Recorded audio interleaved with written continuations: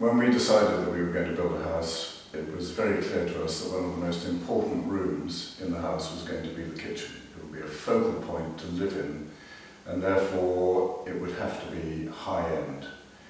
So to that extent, we then went to see a short list of high-end providers of kitchens, and having had an Arga at some point in the past, we decided that we would also go to Spillers, who were our local Arga agent. One of the things which was very important to us was that we should have an Arga in the central island, and therefore it should be room venting. And as far as the rest of the kitchen was concerned, Anita was very clear, having been a professional cook, of how the kitchen should work.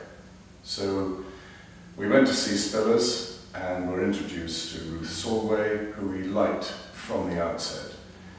And we gave her a shopping list of the sorts of things that we wanted in the kitchen, which she then took on board and produced a design which we liked absolutely immediately.